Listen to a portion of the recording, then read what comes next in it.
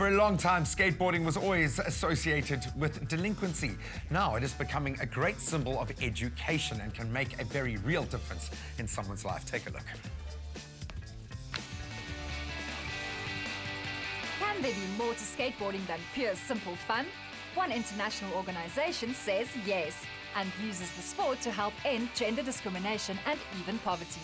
Skatistan recently launched in South Africa. So the core values that Skatistan teaches kids through a shared love of skateboarding, they forge friendships. And then once they're linked up with the skateboarding, then they're given access to all kinds of different educational and leadership opportunities. And through that, they build confidence and self-esteem, leadership skills. Yeah, skateboarding is unique. It's a unique way to kind of bring kids in, and we found it's a really awesome tool that you can bring kids from all different backgrounds together that you normally wouldn't have hanging out or playing together. So it helps to ease some of those tensions. And then through that, skateboarding, you can use it as a hook to bring young kids in and provide them with the different opportunities for education. Inner city kids from Josie's Maboneng precinct will soon have access to the new skatepark and educational facility through the organization's partnership with an urban development company. And the project just made so much sense to us in terms of aligning with the current community objectives that are happening in Maboneng and how we can really start to consolidate those and make them more meaningful. I think the skate park will bring a really nice new dynamic in terms of sports and recreational facilities on the east side of Johannesburg. In the area we're in, there's not a lot of open land for people to kind of have really cool urban engagement, so we're really excited about the skate park being able to bring that in.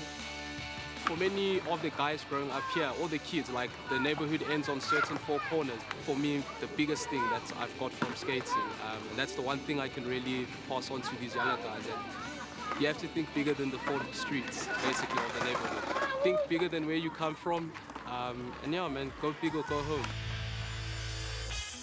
Founded in 2007, Skatistan won international recognition with their projects in Afghanistan and Cambodia. It's the first organization outside of the US that professional skater Tony Hawk helps fund through his charitable foundation. I've always been interested in education reform and female empowerment.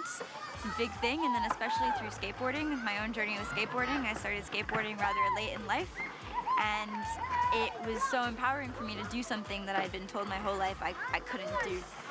So the idea of going out to Afghanistan and helping girls have the same journey, it was too tempting to resist. Just something completely different. You know, when the young kids see it, they're like, oh, what's that? It breaks the cycle of almost monotony, same thing every day that the kids have, you know, so they've got something to look forward to on like a Mondays and Thursdays. So already then, they're like tuning in their minds to something different, something positive. Next time a young city skater whizzes past, he or she may be on their way to a better tomorrow.